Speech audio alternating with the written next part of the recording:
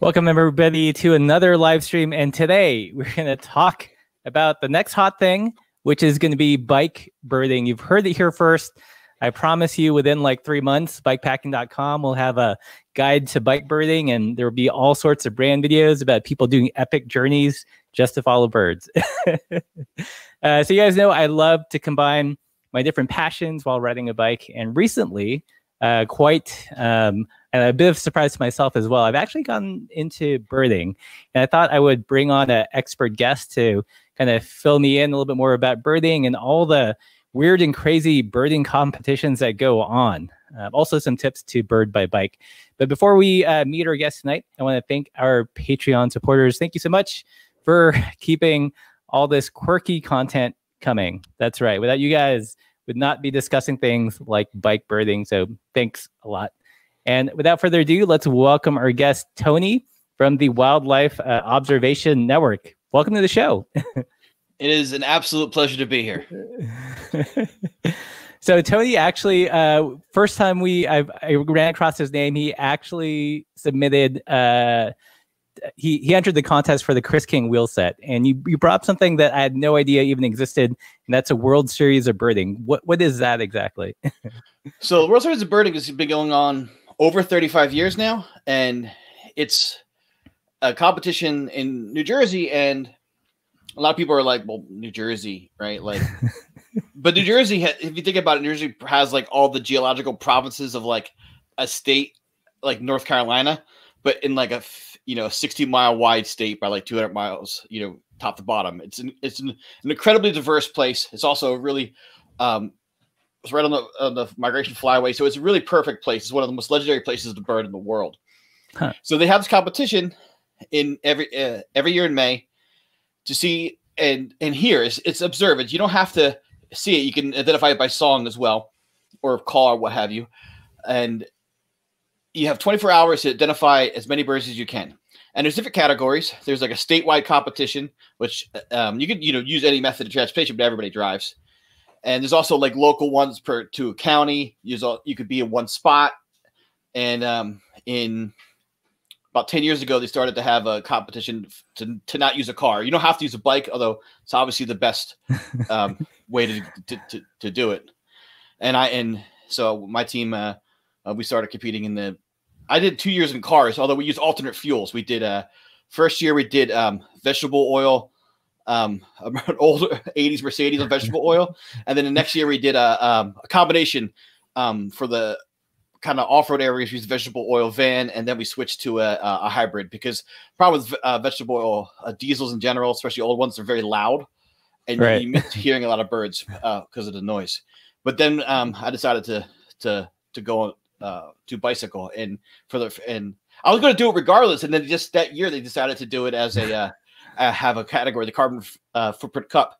And so we entered the first year, and we won that first year. In fact, how nice! Still have the trophy, because nice. After the first year, Swarovski sponsored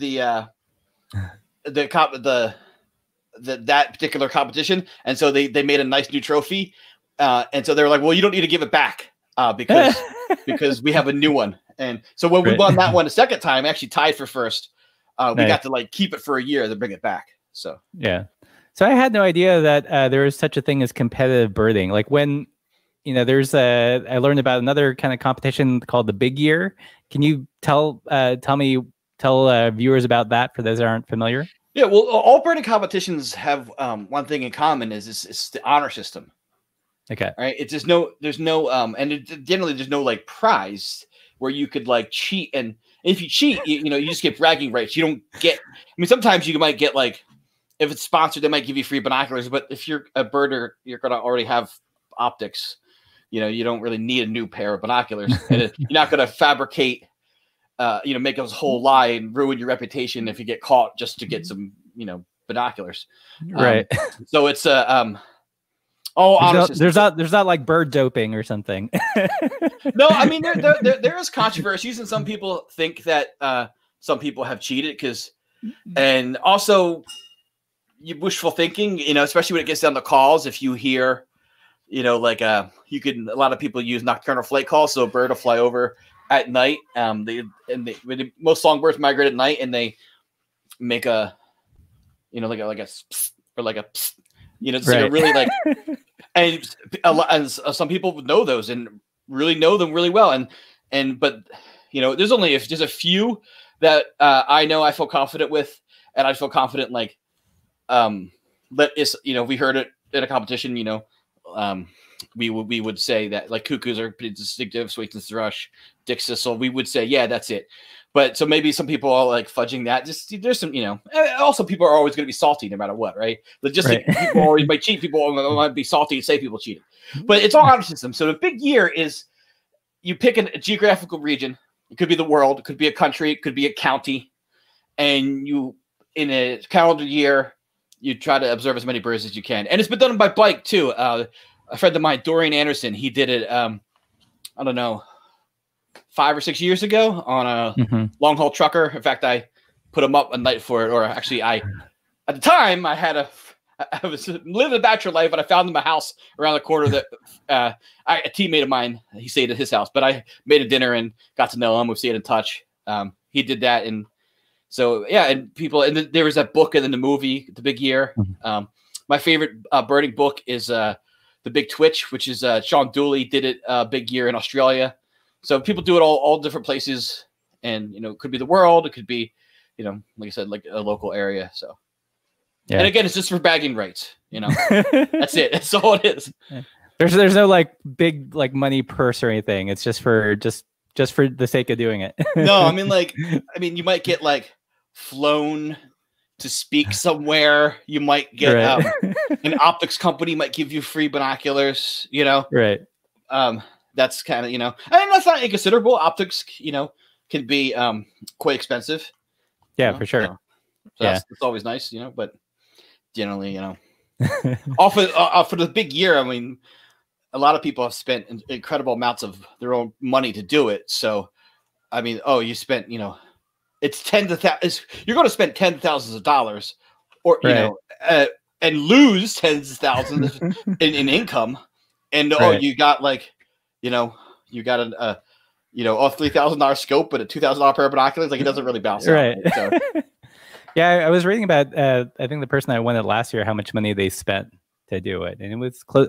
I think it was like about $100,000. A lot of that was just travel expenses to get to remote regions. Cool. So we've got some people in the chat. If you guys are bird nerds in the chat, let us know how you got into birding and what your favorite bird is. I'm curious, Tony, like what got you into it?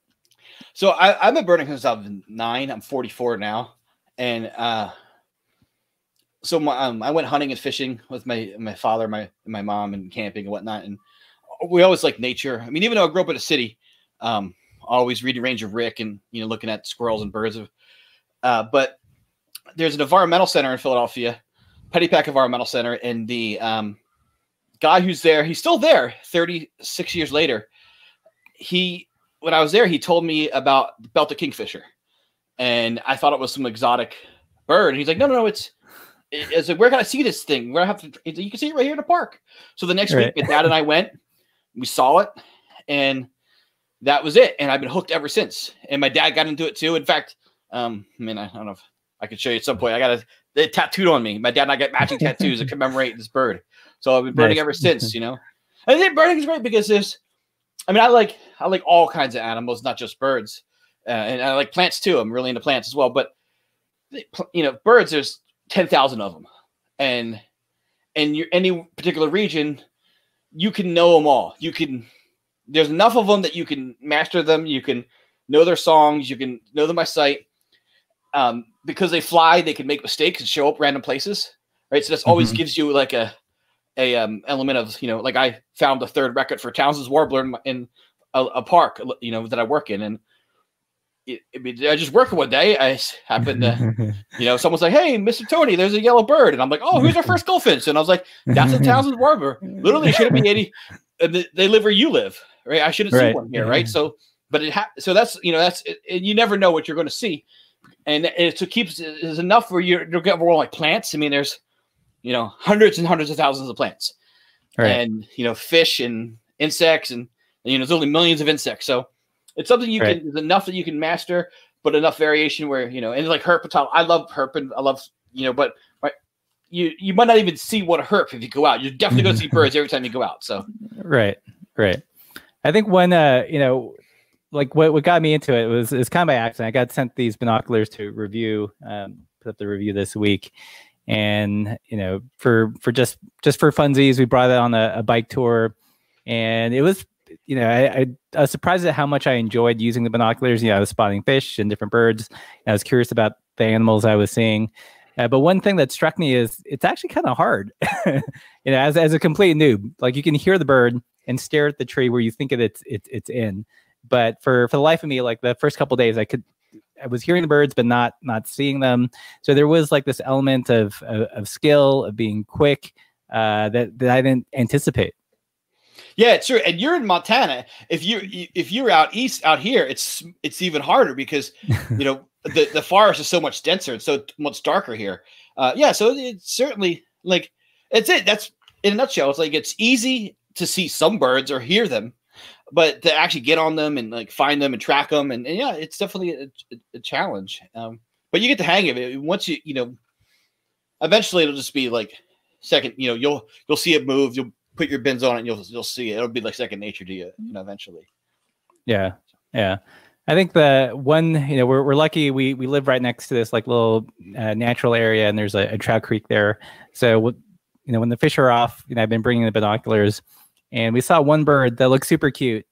And, I looked at it, I ID'd it using Merlin on the phone, and it was the American dipper. I was going to say, as soon as you said trout fishing, I was like, you have to see dipper. In fact, the first dipper I saw was, I was not in Missoula.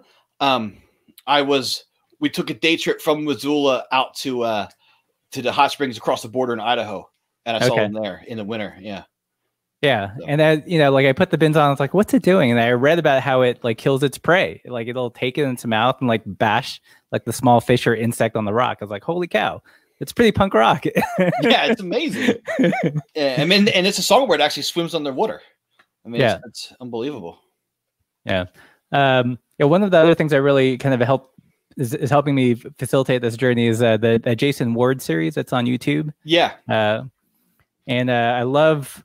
I think all the episodes are great. There are a couple that really spoke to me. One of them was when he was interviewing Jonathan Franzen, the writer. And, he was talking about, the birds, how they're essentially always in the act of killing something. Very true. Yeah. So for something so cute, like if you actually observe them, they're hunting or they're trying to avoid being hunted. Absolutely. And we had Jason on our cast too. He's okay. Yeah. We recently there was did you hear about Black Birders Week? Mm-hmm. Yeah. So the Wildlife Observer Network is. There's a few people involved, but essentially the two main people, myself and Tyke James, and Tyke and Jason, some others were like the founder of that week. So we did a whole lot with that, and so yeah, it all came about because of the whole incident in Central Park with the woman with the off leash dog, and she called. Yeah, I read that post on one. That's pretty nuts. Yeah. Yeah, it's also really thought provoking. I mean, things like like I know, like I'm a brown person, and I'm doing things like cycling, fly fishing, and now getting into birding. And there's definitely a sense of like there aren't a lot of not white people doing these activities, and you definitely feel like a fish out of the water at times. Yeah, and that's something that it's very much something we want to change, and we're working on. And it's I mean I wrote an article about it and based upon my experiences with because I used to take these young the teenagers from the city out, and and we got an incident where we took them out, and they got basically racially profiled at a Wawa on the way down to Cape May, and it's like, right, you're like, yeah, at Cape May, everybody rode out the red carpet, and Richard Crosley, who wrote these great field guides, and Dave LaPuma, who was the director at the time, they were all like, they're showing us around, giving us these great tours, these banding demonstrations, was awesome. But on the way there, we get, they get, followed around and harassed at a Wawa on the way down. It's just, it's not even necessarily the birding community, I mean, which it does have its own problems. Everybody does. Right. Whenever you get enough white people around, it's always going to be some problem.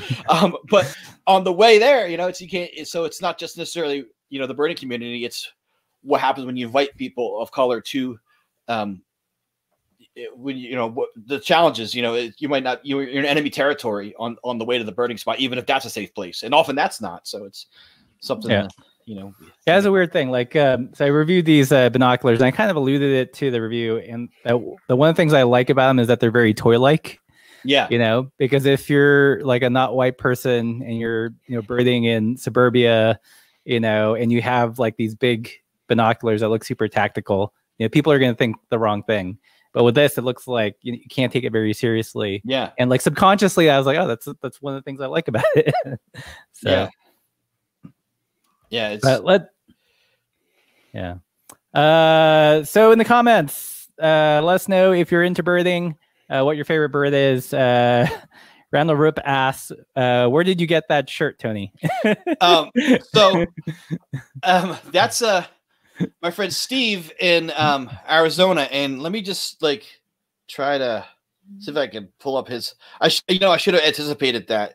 I'm not even joking. I literally ripped open the package and threw it on a second ago. But my friend Steve in Arizona, and let's see if I can find what is it? I mean, you could probably hit him up for Instagram. Yeah, but you know what? If you it's bothering_birds. So bothering _birds. Follow him on Instagram and hit him up, and he can get you one.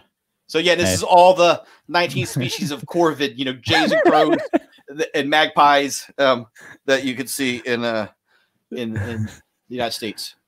Nice. We got a question here from Andy. In terms of technique, do you stalk the birds or do you hang out and wait for them to come to you? Like, what's your approach? It all depends. Generally, I'm a very gregarious, talkative person, so I just kind of usually walk around and just they're not that scared of.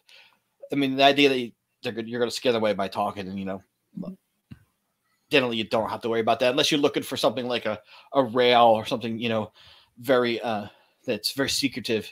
You generally can walk around and you just look for movement, listen, and find them that way. But sometimes, you are looking for something like, Virginia rail or a least bittern or whatnot, and you really want to, an owl perhaps, and you really want to be quiet and, but that's almost, sometimes it's almost just the quietness isn't necessarily to scare the bird. It's just so you can hear the reeds move or something, and just be really focused. Yeah. So I'm still a complete newbie when it comes to birds, but I have noticed that there is particular attention paid to warblers. Why are warblers so special? I mean, they're just very. I think it's mostly because there's a good variety of them. There's 50 some in our region, in North America, north of Mexico. There's more, even more farther south. But they're very colorful, and because they're just so strongly migratory that you get it. They come through migration, and out east it's we get more of them. You get more hummingbirds. Well, not in Montana, but out west you get more hummingbirds. We get more warblers, and so it's incredible. Like places like Central Park and this is spots in Philly. You could even be in the middle of Center City, and in the morning in May you can see a dozen, sometimes 20 some species just in and around, in the trees, around Independence Hall or Central Park or your local patches. So it's, they move through, they're colorful, they're a bit challenging. So I think that's, I love sparrows, but they're just, they're variations of gray and brown and it's, greens, blues and yellow. I mean, most of them have some yellow on them. So, yeah. That's been my biggest challenge. There seems to be a large number of smallish brown and gray birds that are very nuanced. Yeah, but I mean, but you'll get the hang of it. You'll start like, I think the most important thing is shape. Okay. Right. More than anything else, it's shape, because lighting conditions can make them look different in color. The sexes are different often, not always, but often. Juvenile to adult plumage, they change colors at least throughout the year to some degree, some dramatically, some subtly. So, but the shape never changes really. So that's the most important thing. So what are like some other like good things to key in on a bird when you're trying to identify it? Bill shape. That's an important thing. It's the length of the legs, length of the tail. Like I said, those things tend to be standard. And then go for, like, does it have wing bars? Does it have an eye ring? Those are like the obvious ones. And be careful. I remember I went down in Peru and I saw Ora pendula, like these giant like orioles. And I was like, well, this is easy. It's the one that's half green and half rufous with the yellow on the tail. And then I look at the book and they all have that. It's just the markings on the bill around the eye is what I tell. I'm like, oh, so yeah. Yeah, I've noticed like one of the things that I find similar to birding that I also like in bikes is, when I go to the bike show, like my head is always looking at components or who it's made or like the type of bike. And there's some kind of joy in IDing something and just that classification in your head. And also, when you spot something like special rare, like a super rare bike component or small bike brand, it's very similar. Absolutely. And then once once you get the birds down, you'll be like, how about salamanders? How about dragonflies? It'll like something will come up, and you'll keep going for it. I remember I'm with the Belize, and I went to college late in life. This was my 30s, and I went down there as part of a college trip for tropical marine biology, and I treated it like birding. And the people at the Marine Center hadn't seen anybody do that before, and I was like, I want to see 100 species of fish, and they're like, I don't even know that's possible. And then I just started like, I got like 120 something. I treated it like birding, and it was phenomenal. And then everybody else got in, and they'd be like, "Yo, there's a queen angelfish over there. Go get it!" And I'm, so you can apply it to everything, And I mean, you actually in World War II, the Roger Tory Peterson, who wrote the first major field guide, he taught. They helped come up with guides for fighter pilots and artillery, anti-air artillery to identify enemy planes using the birding techniques. So it's applicable. Yeah. I was watching Jason Ward did an episode where he went down to LA and hung out with some plane spotters, and they were talking about the winglets on the plane and like the distinct markings and even the specific sounds different planes make. So nice. Definitely a lot of overlap. Okay. So it looks like that we've got some birders in here. Like for those that are just getting into it, like what's a good starter set of binoculars? Well, what things would you recommend? So I would recommend, you can't go wrong if you're, you can't go wrong with Nikon or Vortex, right? I think you have both, right? You have Nikon or Vortex. When in doubt, whatever is in your price range in Nikon or Vortex, highly recommend it. Obviously, if you want to get Swarovski, Kowa, Steiner, Zeiss, Leica, have at it. But right. You can't go wrong with. But I would say get an 8 or 10 power. You don't get. You can actually do less if you want, like 6 or 7. But generally, I'd say 8 to 10. You don't want to go more because the higher you get magnification, it magnifies everything, including the shake of your hand. And then and also your field of view gets narrower. So generally, the rule of thumb is a lot of people out east tend to use 8s because our forests are denser and shadier, and they tend to use 10s out west because everything is more spread out. So your chances you'll see something farther away. Out east when you're chasing a warbler from branch to branch to branch, it's nice to have a wide field of view. It's nice to get more light. But even out here, a lot of people use 10s. So I think 10 is probably the most common, but I think in my opinion, I think 8s are better, but teach their own. I mean, I have both. I have tons of binoculars. Yeah. So one of the comments said after I posted the binocular review is, binoculars how is a binocular different from a spotting scope? Well, or are they essentially the same thing, but one's on a tripod? you don't want to mess with binoculars if you can avoid it. Really? They're so hard to.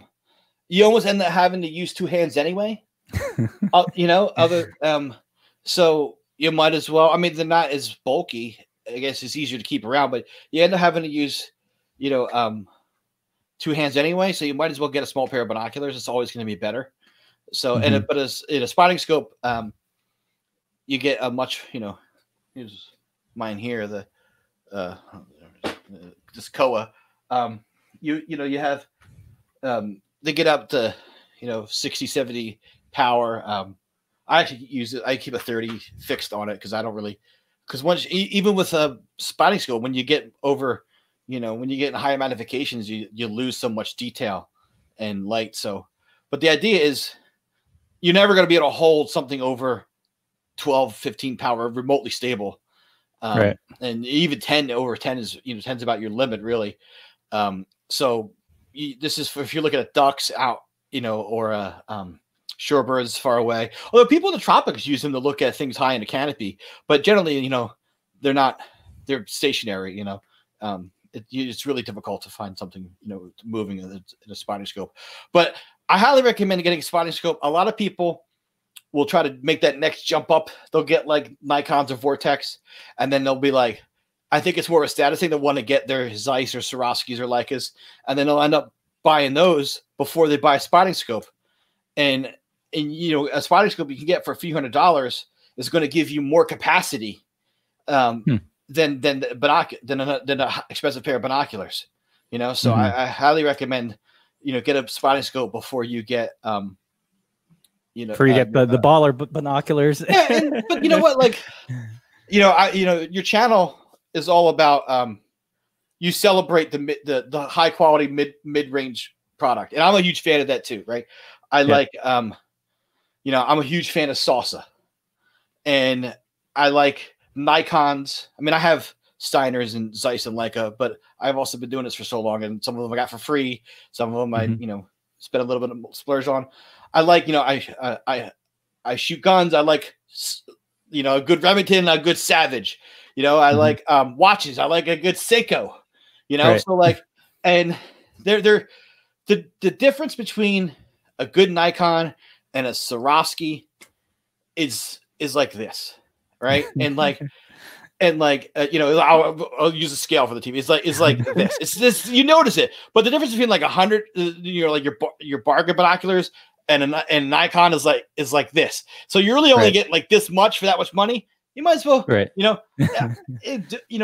and like it's worth it if you have it. Great, but like you can also go to Panama and see 300 some birds you've never seen before. You can go to you can buy a bike to take you to do some carbon footprint, some carbon free birding. You could buy a kayak. There's a lot you could buy for that, or like I said, a scope. So I think it's more status than anything else, frankly. I mean, there is a bit of a difference, and all things being equal, would it be nice to have them? Sure, but you don't really, a good $200-$300 pair of binoculars will suit you really well.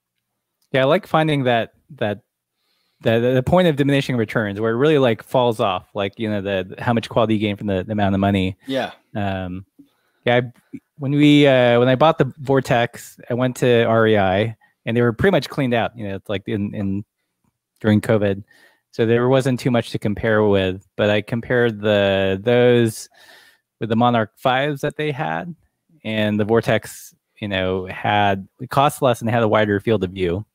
So that what sold me on that, but a little bit heavy on the bike. So I started doing some research, and it seemed as if like the Nikon Monarch 7s and 8x30s hit that price, the nice sweet spot of quality and compactness. And I feel like they're actually as bright as the Vortex, even though they've got a smaller objective lens. It's just they could put money in the coatings. It depends. Yeah.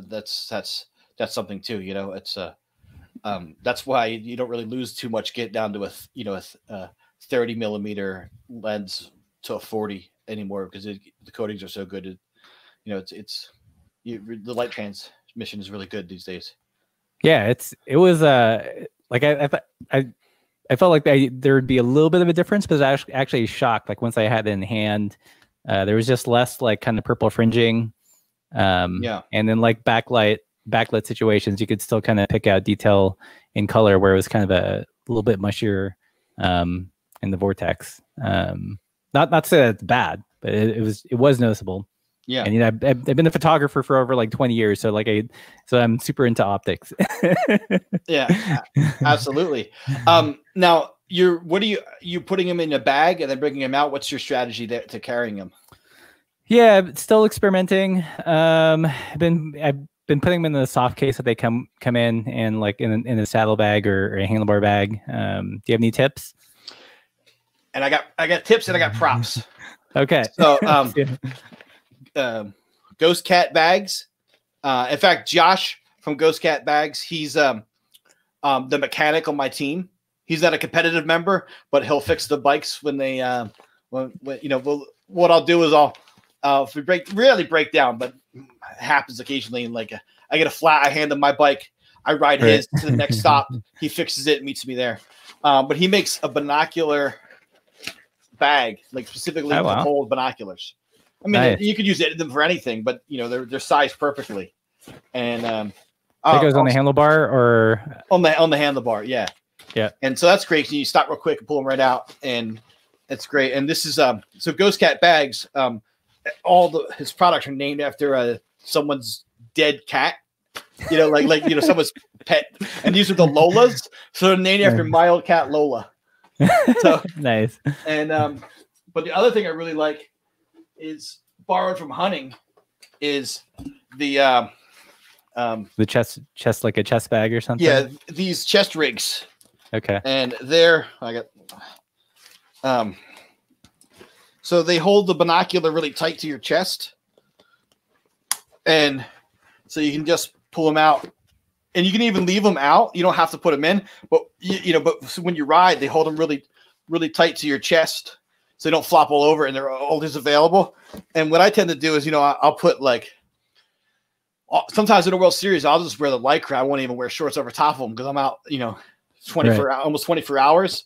And so I need somewhere to put my, wallet, and you can have, there's a pouch you can put here. Okay. But what I tend to put in it actually is like, I have a tourniquet and some first aid stuff. How often have you used a tourniquet while you were birding? Does that come up pretty often? It doesn't, but if I get if me or somebody else gets hit in a bad car, it gets ran over by a car. That's the thing. Everybody always carries boo-boo. Often you carry a boo-boo kit, but a boo-boo, right. You're gonna go home and shower and avoid that infection, right? Right. At the end of the day, but if you're not able to stop bleeding, right. You're not gonna. So I tend to always carry a tourniquet and a pressure bandage because you just never, if you get in an accident, it could really save someone's life. You never know, not to be morbid, but you a wallet or, I'm asthmatic. I put my inhaler in there. Right. So I highly. How sensitive are binoculars to vibration? Like, is it a good idea to pad it, or are they optics pretty stable inside the binocular that you don't have to worry about it too much? I mean, these days a lot of these binoculars, you can drop them a few times and they won't even, go out of alignment. They're really sturdy these days. Okay. So I don't think that's an issue at all. Okay. So that's good to know. I used to shoot Leica, and it was like a rangefinder, and a couple hard dings, and like the rangefinder's misaligned. So I didn't quite know like what the situation was with binoculars. I guess there's more electronics in rangefinder, but I mean they make them for hunting, so you would think that Right. They get used to be banged around. Yeah. Let's see. So, do you guys have any questions for Tony? Any general birding questions? Let us know. Also, let us know where you're watching from. So, Andy, again, how often do you photograph birds, or is that like a whole different group of birders? So, my camera's over there. I just started to get into. I got but I also got it for the podcast. So I got a Sony A7, used, and I got, like a 300 millimeter lens for it. So I I'd say most birders, by the time they reach a certain point, the next logical step is to invest in a lot of camera gear. So I'd say most birders, there's a lot of people who get into birding via photography. So a lot of birders turn into photographers, and a lot of photographers turn into birders. But it's also neat. I know people that I would guess I call them birders, but they don't even have binoculars. They just use their camera, and then they look at, So that's so I think I'm kind of, for someone who's been birding as long as I have, I think I'm kind of unusual that photography is not that major of a focus for me. It's I just was like, well, I should get a camera for, I want to have eventually have a YouTube component. We have a little bit of one, but I want to have one for the podcast, but I also want, content to put on social media. So I figured I should get one. And then because I started doing that, really it does hook you quick. So right. Elastic ND is another hobby to spend thousands, and photography is unbelievable. That's expensive, especially like the kind of lenses that you need to get that kind of reach, get super spendy really quickly. Yeah, and I think I don't think I think you can justify the money much easier with photography than even on a bike or a binoculars. I think that it really is, the money does make a difference in photography. So yeah. But a lot of people you say you should carry a camera, at least a little point and shoot, or like a little like kind of rebel or something, just for documentation in case you see something. Because back in the day, you used to be able to be like, yeah, I saw this. And you write notes and they accept it and it'd be in a records committee. Now people are like, well, this is a photograph, you didn't see it. And you're like, I clearly saw that. And they're like, nope, you got to document it. So yeah. Let's see. So Brian here has a question. Do you keep track of all the birds you have seen and identified, write them down in a book, or cross them off a list? Like what's your tracking strategy? Does eBird, do you do eBird yet? I don't know. That was one of the other questions. It's like, what birding apps should one have? Well, everybody should get eBird and just put your settings into eBird. I'm bad at it, which is funny because I'm a very early adopter of eBird.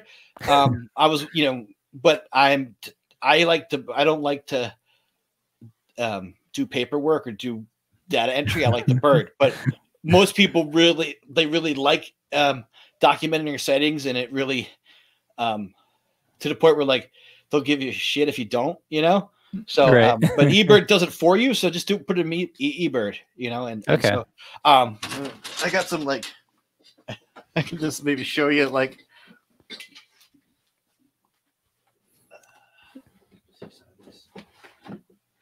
Like, I'm really bad at notes, and I traveled all around the world. I was in a punk band that toured the world, and like, so like my, I just write down like what I saw, and but a lot of times, where's that one? Like, it'll just be like, yeah, I mean, it's like, I just wrote like that. Like, sometimes I used to write down just the new birds that I saw that day, and not like every bird I saw, and it didn't think it was a big deal. And then the next thing you know, they started splitting. So when I toured Asia with the band, I would just write the new birds. Right. And I would take but the same leaf bird, like literally, I mean, like with Jed Brown's leaf bird or whatever, that they used to think was one species in Thailand and Sri Lanka are now two species. Right. So like, it's really important to take good notes because, you can get what they call an armchair tick, where like you suddenly, because you documented a bird in one country and the same bird in another country, just by, is now two different species, and you get an extra species on your list. And like, I have friends that work in a taxonomy, and they've realized that like one species is now, I mean, I think this is an ant pitted down in South America that's now 19 species. It used to be one. So if you saw that if you have it documented where what mountain range you're in, what country you're in, now you have a whole bunch. So it is important to keep lists. And so, but for me, I only care about two lists. I care about my world list and I care about Philadelphia list.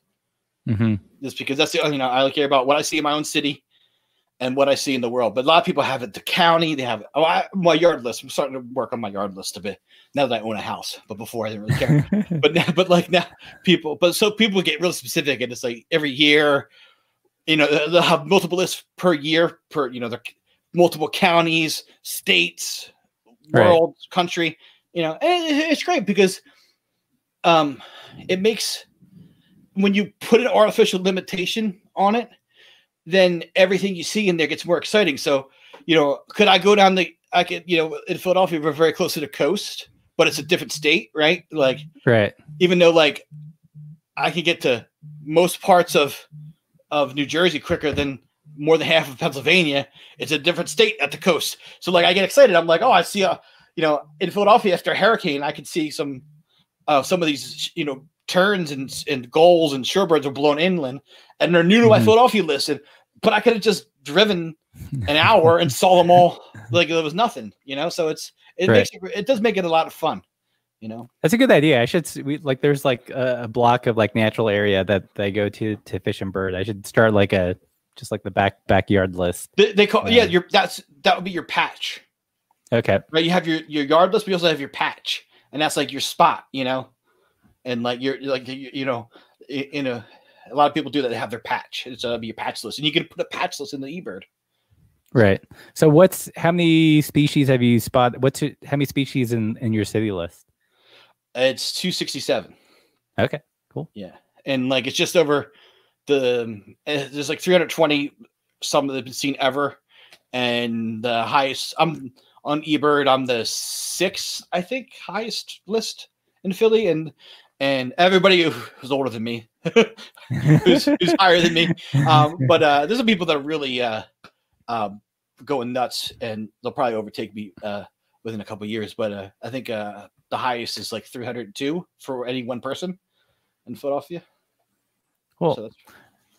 So what other, like what I'm starting to discover is like birding has its own kind of subculture and language.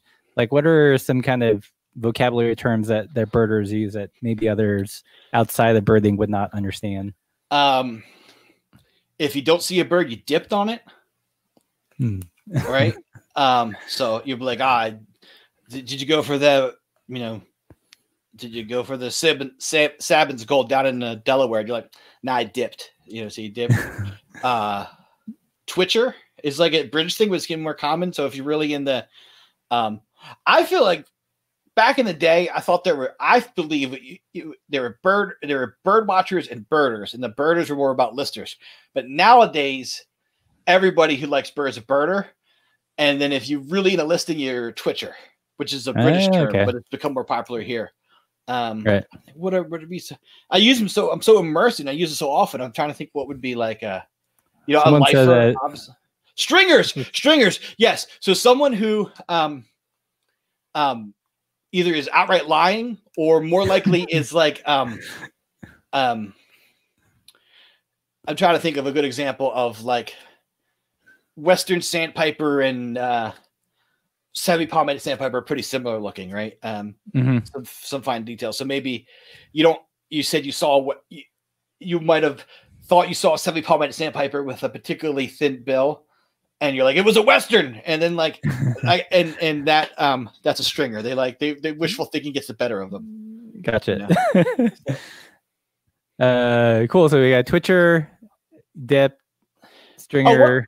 There's a term too that's kind of cool. The picnic table effect, or specifically the Patagonia picnic table effect. So that's a term. So in Arizona, Patagonia, Arizona, not South America, Patagonia, Arizona, which is right before you get. I think what highway is that? Right before you drive down, there's Nogales, and you get into Mexico. There's this rest stop, and there was a picnic table there, and someone stopped there and saw a rose-throated Bocard building a nest, and that's a Central American bird.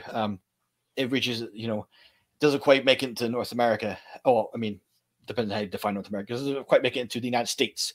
And so they were like, oh, they saw that and they let people know. And then people came down there and they saw like a violet-crowned hummingbird and gray hawk and all these other birds. And the idea is like, because one bird brought a lot of eyes to the table, picnic table, right? They found other things. So it's a thing that happens a lot where like you see, I think it's kind of a cool term. I'm trying to think of anything off. Cool. Yeah, we know Patagonia. We did a couple of bike rides there. We're actually going to spend more time until like COVID happened. But yeah, that's cool. cool. It's an incredible place. Yeah. Yeah. Yeah. Let's see. So someone asked, do you go to Heinz Park?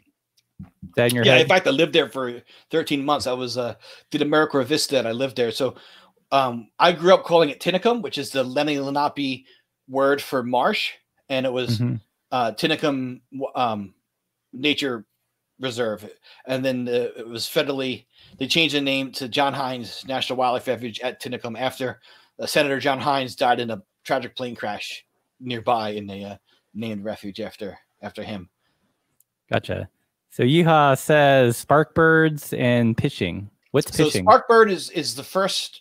The kingfisher is my sparkbird, like the bird. Okay. Dipper is probably your sparkbird. Maybe you went there, saw Dipper, so you gotta get Dipper tattoo.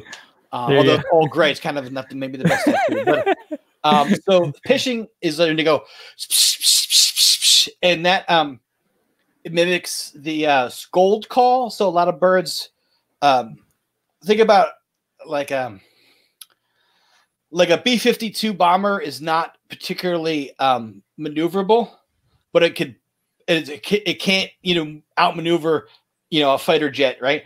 But it could bomb an entire airfield of fighter jets if it wanted to, right? But the fighter jets but if the fighter jets see it before, it'll like harass them or you shoot it down or whatever. I mean, so these small birds, I'm not saying they're gonna shoot down the hawk or the owl or whatever, but the idea is if these ambush predators get spotted by a small bird, they will harass it because they know it can't get it because it lost the element of surprise. So they'll harass it, and the noise sounds like a lot of the time, especially in titmice and chickadees and whatnot. So if you make that noise, other birds will pop out, being like, "What do you see?" So that way you can bring birds out. Yeah. So all right, cool. So I've noticed something when I go to the patch here, and that is I feel like the calls change like the closer I get to the birds. Is that a thing, or am I just imagining that? Like do they? Well, I feel like yeah, definitely. Like for instance, mourning doves, they kind of go hoo hoo hoo hoo, and then like yellow-billed cuckoos kind of go like hoo hoo hoo, and at a distance you lose part of the mourning dove call, and often trick you to think you're hearing a yellow-billed cuckoo. So like the other day, like I heard what I thought was a yellow-billed cuckoo from my house. I live like literally like the third house in from the trail in the Wissahick. And if you're familiar with Philly, it's this massive park. And so from my house, I heard it, and then I rushed down there, and then it was just a mourning dove when I got close enough. So sometimes a little bit of Doppler effect or whatnot. And by the way, I missed you at the Philly Bike Expo. Yeah, because I was giving away trees that day. I was so bummed. I was like, why couldn't you be doing it on Saturday? So. Yeah. So Brian asks, is there a bucket list of birds you haven't seen yet? Yeah, well, I've seen just shy of 2,000. And so my bucket list is 8,000, some 200, 8,000, some birds. Yeah. But yeah, I mean, like, is there any in particular that if you could see right away, like what are the ones that you've been dying to see but haven't had a chance? There's kind of two ways to look at that. There's like birds you've never like. I'd love to see a emperor penguin, right? But I've never been to Antarctica. But the stuff like I've been to Brazil 3 times, and somehow I missed saffron toucanet every time, which is like not an uncommon bird. So like that bird like burns in my. I'm like, how did I miss the saffron toucanet? And I really want to see that, but yet like, I could. So I want to go back to Brazil to see one bird. Right. And then maybe if we went back to Brazil, I'd probably see a handful of other things. Right. But I could go to New Guinea and see, several hundred birds. So, I really want to see a Pallas fish eagle. I want to see an ibis bill. I want a torrent duck. I've been to South America several times. I've not seen torrent duck, which is crazy. I want to see I think I said ibis bill. I want to see crab plover, Hypercollis, Eleanor's falcon comes to mind. Lammergeier would be a bird I really would like to see. I'm trying to think, there's quite a few. And, obviously I've seen like 3 species. There's 3. I think I see 3 species of bird of paradise in Australia. But I like to go to New Guinea and see, a couple dozen of Right. them. So. Right. Cool. So when you talk to someone that's not into birding, how do you explain the hobby to them?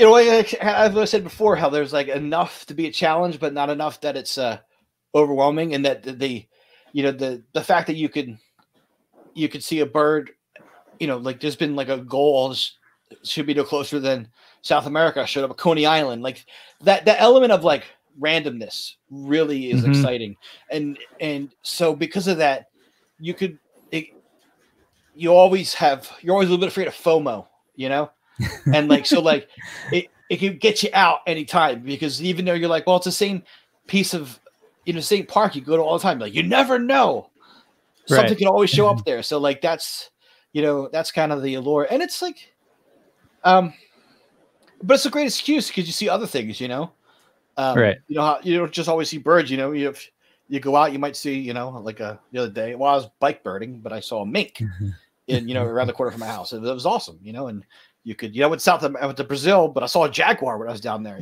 so like Nice. it gets you out there. You never, Yeah, I feel like my general awareness of my surroundings has increased since I've gotten into birding. I'm always just looking at the trees, like any sign of movement. Whereas before, I just might be zoning out on the bike ride. Now, when I hear something or see something on the corner of my eye, it just makes you more aware. What's interesting is, so like I said, I live right next to the Wissahickon. So I use the Wissahickon as a birder, as a mountain biker, and just to like take exercise hikes. And with COVID, it's been kind of crazy because people are in a park so much. But let me ask you a question. What does on your left mean? That means that as a cyclist, you're going to pass someone on their left side. Right. When does on your left mean move off the trail so I don't have to slow down? Because that's because as a birder who's walking there, trying to see some warblers in May, that's what on your left means. It doesn't mean, hey, I'm coming. It's get out of my way so I don't slow down. Right. So is like, but it's interesting being a birder and a biker. It's really, it's interesting to see the trail rage of mountain. Look at I'm a big guy, so they're not really trying to tangle with me generally. When I yell back at them, but like when I yell, but like it's kind of, you really see some bad behavior with cyclists when you're out on the trail for a different purpose. Right. I'll tell you that much. Yeah, I run also, so like there's been times when I don't run with headphones, but like still sometimes I get passed very closely. So one thing I make you aware of that exists is mini scopes. Okay. Yeah, so this is a Nikon ED50. That still looks pretty big though for a mini scope, I have to tell you. I mean, it's it could fit in this bag, and I put them in my frame. I put them in my handlebar bags, like the Revelate roll bag, no problem, with the tripod, with a small tripod. And like this is a Kowa, but this is a full size Kowa. But they make their TSN 883 553. So Kowa makes it costs $1,500, but I tell you what, the optics are so phenomenal. Like, so if you can often get this Nikon's about $600-700, but Vortex makes some that are only a couple hundred. Opticron as well. I tell you what, sometimes these mini scopes, like, they'll do you almost just as good as the big one for shorebirds and ducks, and then you can take them cycling. So I highly recommend, like, people. It's a good way to get into a spotting scope that you can also take birding. So that's like. Are those like a fixed lens, or do they have like a zoom, or? They have a zoom. Yeah, they have a zoom. You can get it fixed, but I that one just happened. I bought a second hand and it happened to have a zoom on it. Although for my big one, they didn't make. Kowa now makes a wide angle zoom, but when I forgot the scope 10 years ago, they didn't. So, and I really like a wide field of view. So I got 30, and I don't miss it. Even without my friends that have a zoom, I really like the wide field of view. 30 fixed, I think, is great. Yeah. So our friend Andy asked, top 5 desert island birds. If you're stuck on a desert island and there could only be 5 birds there, what would they be and why? I would say marvelous spatula tail, which is this hummingbird that has this really long, his tail is like 3 times like his body, and it ends in these 2 like iridescent blue arch, which I've seen in Peru. Spectacular parasitic Jaeger, and Jaegers are essentially like, they look like gulls that are like kind of turned into hawks, and they unbelievably aerobatic. Peregrine falcon, because it's a classic, you can't argue with it. Mm-hmm. Canada goose, because they got so much personality. And belted kingfisher. I'd say that's right. Nice. So Yeehaw asks, any thoughts on doing a bike big day? Like, what would that entail? Well, that'd be the World Series. Yeah, the World Series, and I've done a Philadelphia bike big day as well. So yeah, so like I've done 11 or 12 of them at this point, and it's great. So yeah, Philadelphia, we got 103, and my friends the same day did it in car, they got 113. So didn't do too shabby to be, not having a car, because they can just go back and forth to hit the ties at the right spot, right. But in a cycling, it's we've gotten what, like 150 some in a day on biking, and I know people some have gotten 160 some. So you definitely go, like, if you wanted to. I really would like to go to Ecuador, Peru, Colombia, and I've been to Peru and Ecuador before, but that's the biodiversity hotspot in the world for birds, is the tropical Andes.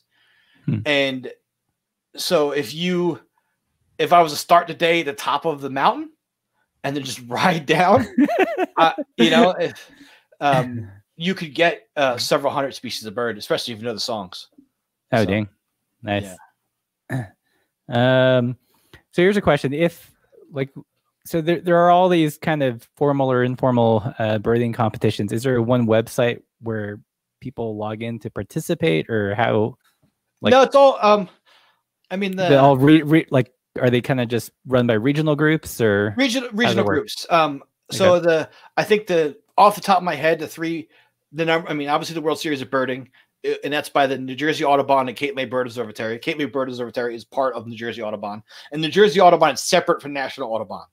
So Audubon, when National Audubon, not every local Audubon joined National Audubon. So there's some like New Jersey and Mass, and a few others that are still separate. So New Jersey Audubon does World Series of Birding. There's the Champions of the Flyway in Israel, and that's incredible. And I would love to do that one someday. And there's I guess the Texas Classic, which is a week long in April. So there's other ones, there's plenty of other ones, but those are the 3 I would say off the top of my head, the biggest ones. And it's all for charity. It's all, it's like running for breast cancer or whatever. Right. They pledge either, set amount or per mile, but in this case per bird. And it all goes to, wildlife conservation, bird conservation, and education. So, yeah. Cool. Well, before we wrap it up, I wanted to get to this earlier, but we'll do it at the end. Tell us about one. Yeah, so the Wildlife Observer Network. At one point, we called it Observation Network, but I thought it sounded better as Observer, so it might still be out there as Observation. But Wildlife Observer Network. I wanted to. So Taki and I kind of came up with the idea. We want to do a podcast. We wanted. I've been doing the Urban Wildlife podcast with my friend Billy Brown for 5 years, and the Urban Wildlife podcast is really, I love that podcast. It's great, but we realized that it was a niche within a niche, right? It's like narrowed to people like wildlife, narrowed to people who like wildlife in cities. Right. So the idea was, let's broaden our scope. So it's, all kinds of content. It's not just, so there's a bunch of different themed podcasts that come to you all one feed right now. If they all, and we might separate them out later, but right now, so it's a podcast feed. We do have a YouTube channel. There's not that much on there because we're not really, we're hoping to get into that more. We have some of our podcasts on there. We have some short little funny videos. And then there's like a website with a blog. But the main thing we do right now is podcasts. And so we have the Urban Wildlife Podcast. We have Brothers in Birding, which is me, Ted Key. We have From Bouncers to Birders, which is me and my friend Mike McGraw. We literally used to be bouncers and at night, and like birders by day. So there's On the Wing, which is like about ecotourism. I do that with my wife, Angie. And there's Herping Ain't Easy, which is about herpetology. There's Nature's Hype Man, which is just about general love of nature. That's with my buddy Robin Irizarry.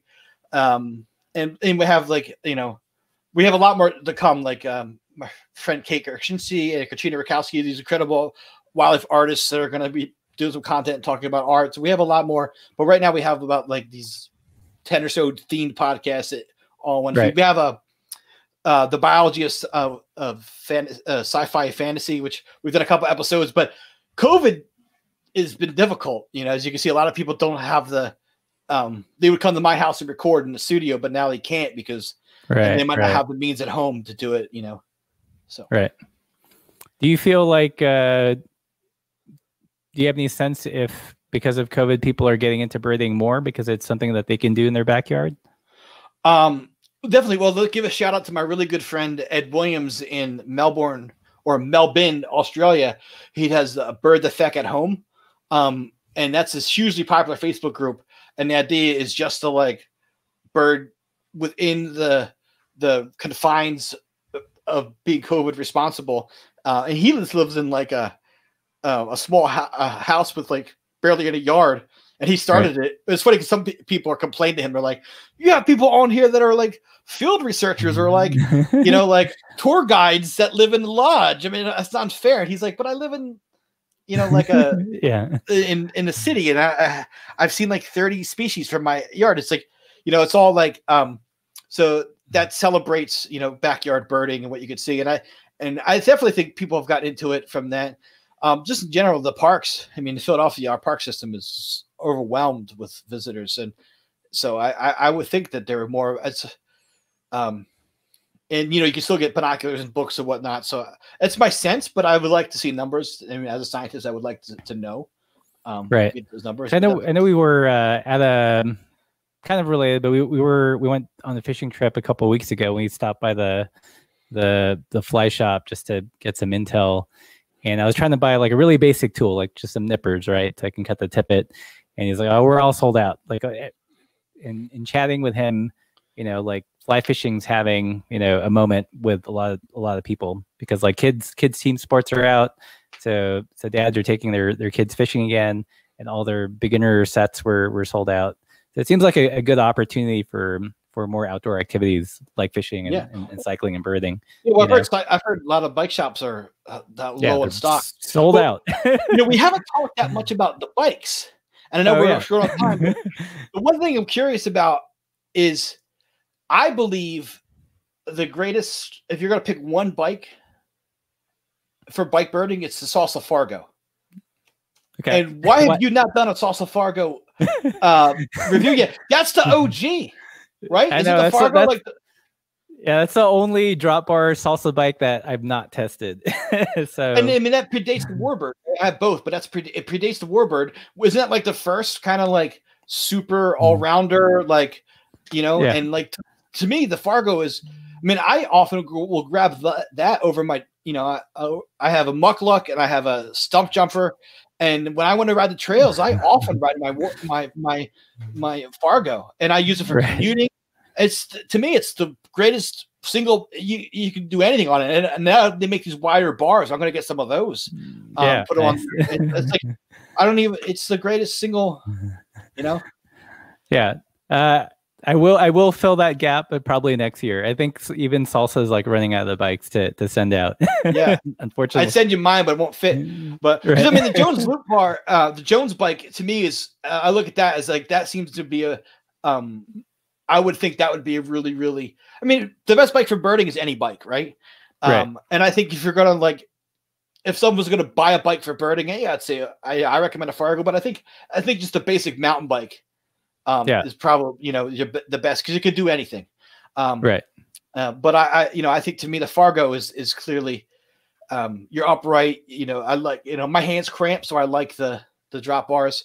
But I think the Jones I have Jones loop bars on a Kona Sutra, old touring bike. Yeah. But my hands still cramp on them. But I think but I'm really interested in the Jones bike. Although the one I could afford would be, it's still pretty heavy. So the Fargo is pretty light. My Fargo is pretty light because it's steel. So yeah, that's the only thing. I love how the Jones bike handles. It is like, it's like 33 pounds. So it's not the lightest bike. That bad. Not that bad. Yeah, it's not that bad. I thought it was more, but yeah. I'd like it more if it was like 28. Yeah, which I think my Fargo is exactly that, 28. So yeah. Cool. Well, we're coming up to our hour. Thank you for being a guest. Thank you guys in the chat for joining in today. And I'm gonna put up I think I've got the right website here. This is it, right? WildlifeObserverNetwork.com. And you can find us on Spotify, Anchor, Overcast, Google Podcasts, Apple Podcasts. So and we're like Wildlife Obs Network on Instagram. So cool.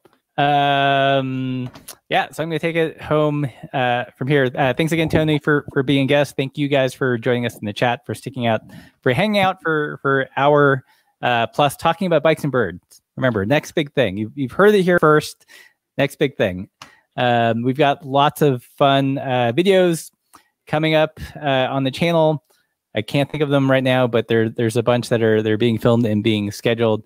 And thanks again, Tony. And until next time, guys, keep this up.